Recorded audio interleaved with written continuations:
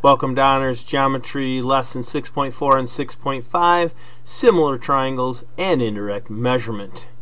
This is going to be where we actually use similar triangles to measure things that we wouldn't normally be able to measure. So let's go ahead and look at our first example. What we have here is a skateboarder that's looking down into a mud puddle and seeing the reflection of the top of a tree. And that skateboarder, for whatever reason, decides he wants to figure out how tall that tree is.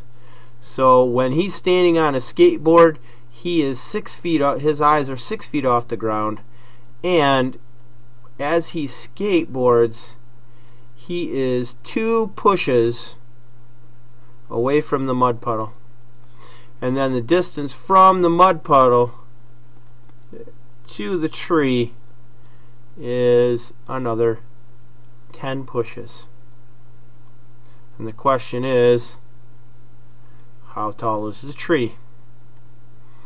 And we said that he was 6 feet tall. So we can make a proportion height to height or height to pushes. It doesn't matter. Why don't we just go height to height? 6 over x equals, okay, height to height equals pushes to pushes. 2 to 10. Cross multiply and divide. 60 equals 2x. Divide both sides by 2.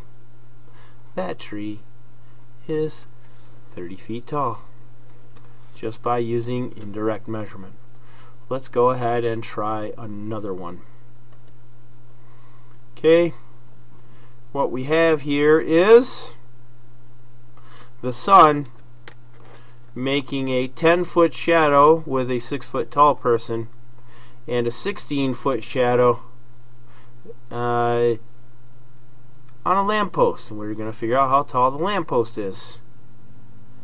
Alright, so we'll again go 6 over x, height over height, equals shadow over shadow. Cross multiply, 96 equals 10x. Divide both sides by 10. That lamppost is approximately 9.6 feet high. Again, using the fact that these are going to be similar triangles to find out that the lamppost is 9 feet tall.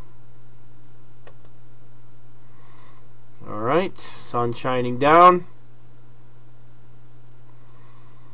and we are making shadows again. So let's go height to height again. How tall is that flagpole?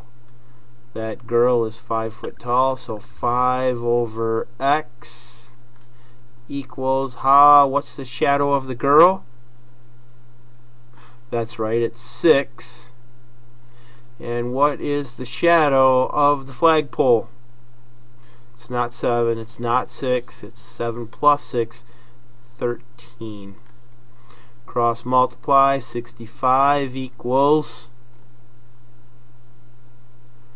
6x. Divide both sides by 6, and we get 10 and 5/6 feet. Not a very tall flagpole, but a flagpole nonetheless. And that's how we use similar triangles with indirect measurement.